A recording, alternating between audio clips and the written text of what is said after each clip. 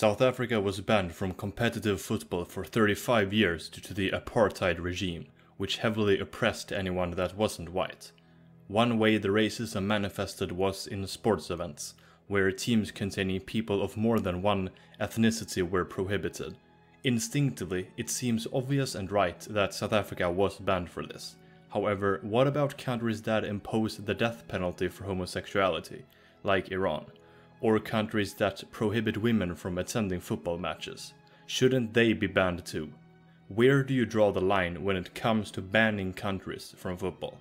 To make an even more contemporary comparison, why does it feel more than correct that Russia have been banned due to their invasion of Ukraine, yet football fans generally don't question the fact that other countries aren't banned for their invasions?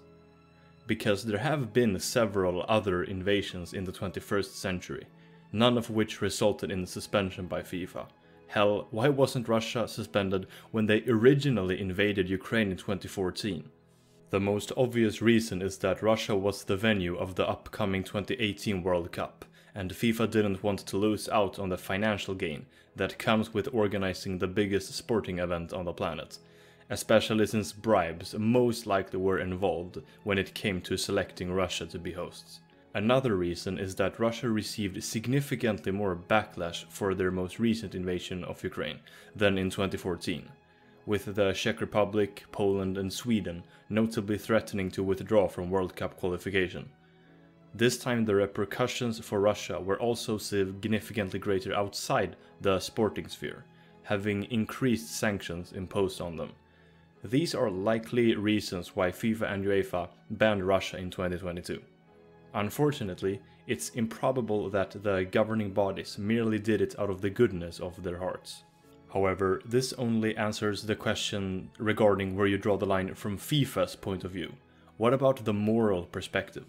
As morals are inherently subjective, this is naturally a really tricky question. Is it dependent on the number of civilian casualties? Because in that case, the United States and arguably their co-belligerents should have been banned from FIFA for their 2003 invasion of Iraq, as the Russo-Ukrainian war is yet to reach that number of casualties. Is it the motive of the invasion that determines if it's morally justifiable? In some cases, definitely yes. Perhaps the most prominent example of a justified invasion is when the Allied powers attacked Nazi Germany in World War II.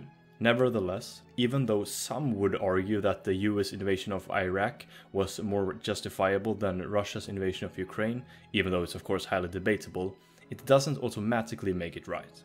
Regardless, there are still some aspects which, in my opinion, makes Russia's ban more warranted than suspending other countries which have launched invasions this century. To quote Main Street, someone on a Discord server I'm on. Yes, Discord, a top-notch source for reliable information. Regardless, this is what he had to say, and I'm inclined to agree for the most part. Russia was banned, and they were right to be banned, for the invasion of Ukraine. What is different between this and the other invasion of countries by, say, the United States and so on? It's because of another fundamental principle in the world, the general belief that democracy is the best form of government. Democracies will get a pass when they invade apparent dictatorships, because they can be seen as the good guy. Is this actually good? Quite debatable, but it is what sells here, and what people generally tend to go for. Russia is clearly undemocratic, but attacking a democracy. You can claim that Ukraine isn't a great democracy either, but certainly a lot more so than Russia. Democracies generally do not attack each other, it should be noted. But it should also be noted that with Russia's case, it's also more than this. Russia has shown fundamental contempt for every international standard that has been set for the last 20 years. Not just invading Ukraine. That was merely the final straw. Bribery of the International Olympic Committee and probably FIFA as well, ramping doping scandals, and when getting caught with doping, they even doubled down and ran a state-sponsored doping program, abuse of younger athletes and their populace in general. On the peace level, there's also the funding of separatist regimes to destroy unity, not just in Ukraine but also in, say, Moldova and throughout the Caucasus. So fundamentally, bans are sort of the last resort, when you realize that a nation fails to meet any standard of playing by the rules of the modern international community. Democracy, fair play in sport, peace. Russia uniquely meets none of these standards and actively spits on them. They are unique. Maybe you think all such countries should be banned, no questions asked, but then I suggest you have a look at this map. The countries in red either criminalize homosexuality or have launched invasions in the 21st century. If you suspend all of them from football, you're excluding way too much of the world, in my opinion. That's why I think some type of arbitrary line is required to determine when it's actually right to ban a country from the sport. Note that the title of this video largely is rhetorical, and it doesn't have any clear right or wrong answers, which is really frustrating to me, because I prefer to have straight answers. Nevertheless, it's an interesting question to explore, and I'm eager to hear your thoughts on the matter in the comment section, as long as you're respectful about it.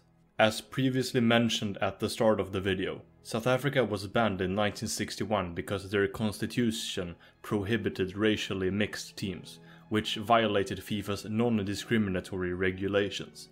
However, if racism violated FIFA regulations, why wasn't the United States suspended because of their racist Jim Crow laws? Or any other country with institutional racism? I think that the key detail is that the United States, although plagued by racism, didn't legally prohibit black players from playing. In fact, the Haiti-born black American Joe Gatchans famously inflicted a sensational loss on England by scoring against them at the 1950 World Cup. There's also the fact that the US was basically non-existent on the world stage of football at the time. Then again, South Africa wasn't exactly a powerhouse either. In the modern day, there's also Israel, which has been accused of committing apartheid when it comes to Palestinians.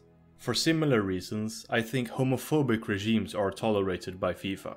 While openly gay players are exceptionally rare and face a lot of discrimination, it's not illegal for them to play. This only answers the question regarding where you draw the line from FIFA's perspective though. However, as mentioned earlier, there are unfortunately several countries where homosexuality is illegal, meaning many countries would have to be banned. So many it would harm the overall global progress of football, in my opinion. However, I want to emphasize that I still think homophobic regimes should not be permitted to host major tournaments like the World Cup. My stance is the same when it comes to sexist regimes that prohibit women from attending matches, or countries that for whatever reason, presumably because of sexism, do not have a women's national team or domestic league. Sexism has recently become a particularly relevant issue, following the recent protests in Iran.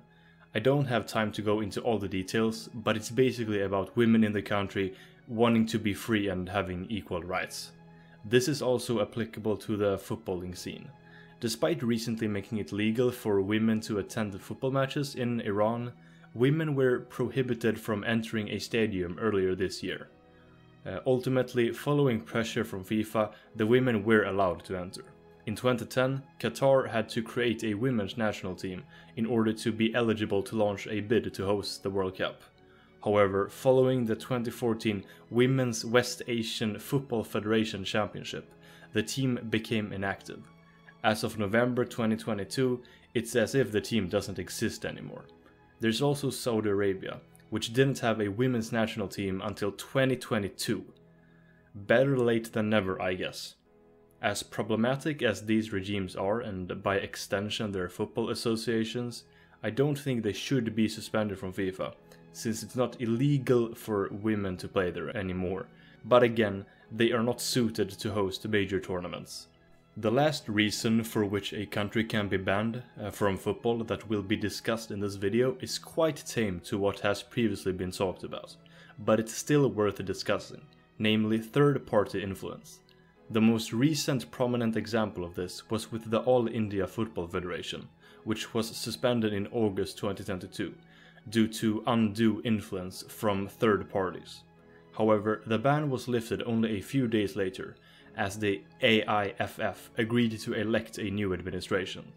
For once, I partially agree with FIFA, even though it's a bit hypocritical of them, given how plagued they have been and arguably still are by corruption.